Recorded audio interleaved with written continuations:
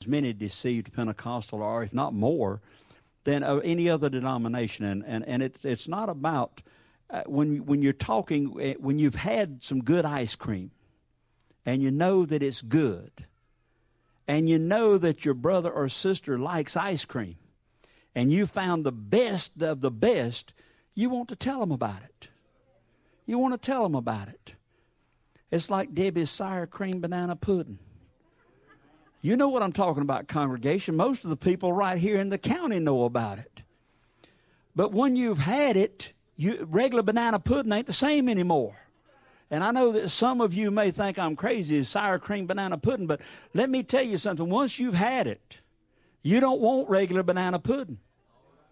And that's the way it is with Jesus. Once you have a taste, once you've had a mouthful, once you've had a bite of the goodness of the Lord, you want to share it with everyone.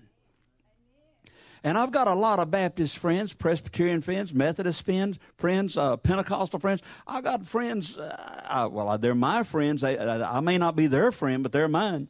But I've got friends everywhere, and I just want to share with them the goodness. There's more. You know, they're still eating regular banana pudding. And I found something good, and I'm wanting to share it with them. And that's all I do is I want to share the goodness. You know, the Bible in Romans 3:23, I'm talking to the ones sitting directly in front of the television right now. You may be just as happy and as blessed as any person on earth. And then again, you may be lost. I don't know, but this message has got to go out. The Bible says in Romans 3:23, for all have sinned and come short of the glory of God. All. And Jesus tells us in the Word that there's none righteous, no, not one. Paul writes it down. There's none of us righteous. There is no righteousness except that of Christ Jesus. And in Romans 6:23, the Bible says the wages of sin is death. And that's eternal separation from God. It's not the death that we think of just dying in the natural. Eternal separation from God is the wages of sin, which means your soul goes to hell and you're never reunited or united with your loved ones as far as your Christian family. And that's why God has blessed us to have this telecast so that we can warn the lost, because people are getting saved everywhere through our telecast. And I just want the people that are watching today to understand that the Bible tells us in Ephesians 2:8, now we know that all of us have sinned, and we know that the wages is hell. Except you repent, you're going to hell. And hell is real, it's literal. And I don't care how good looking you are, how pretty you are, how rich you are, how poor you are, how intelligent you are, you're still going to hell except you be born again. There's no other way around it. Well, I went to church all my life, preacher. My mom and daddy was saved. Well, that's all right. You're still going to hell. Except you be born again, except you have that experience with Christ. And the Bible tells us in Ephesians 2:8, it says, for by grace are ye saved, through faith in Jesus Christ. And that not of yourselves. It's nothing that you've done that you can do. It's nothing that you can do. It's the gift of God. And it says, not of works, lest any man should boast. If I could work my way into heaven, I'd be bragging about what I've done. And God hates braggers. He hates proud people. So what I'm trying to say is it's the gift of God to each one of you. But you cannot live in sin and expect to go to heaven. You cannot live in sin and expect God not to bring his wrath down upon you. And I'm just encouraging every one of you in Romans 10:9 and 10, that if thou shalt confess with thy mouth the Lord Jesus, and believe in thine heart that God hath raised him from the dead, thou shalt be saved.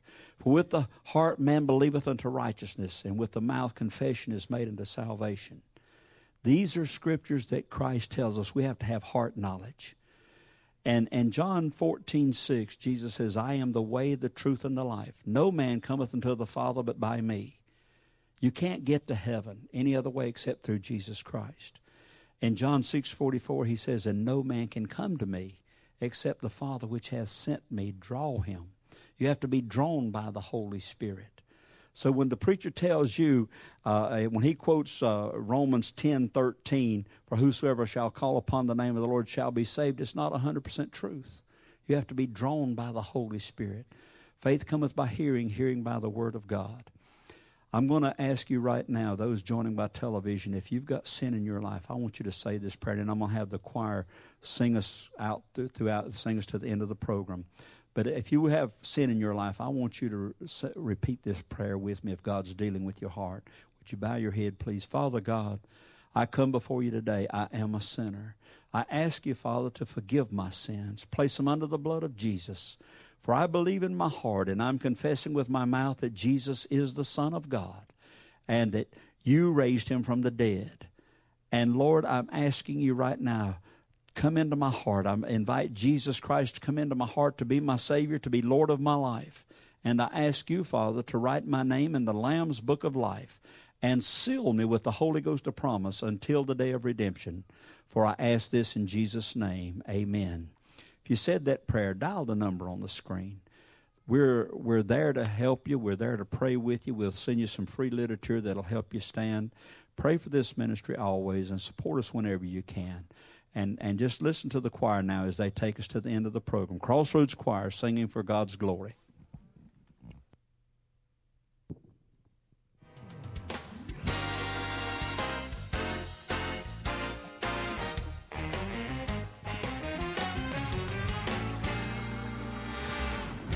I don't have a closet religion, and I can't hide the God I serve. I got to let the world know wherever I go, I've got to praise and serve the Lord, serve the Lord. And I don't have a closet religion, and I can't hide the God I serve. I got to let the world know wherever I go, I've got to praise and serve the Lord, who serve the Lord. King Darius signed a decree, there won't be no praying round here, and whosoever call on any God's name will be cast into the lion's den. Well, Daniel didn't pay the king no attention. 3 times a day he prayed to God anyway. And when confronted with the consequences of the lion's den, I could hear old Daniel say that I don't have a closet religion. I can't hide the God I serve.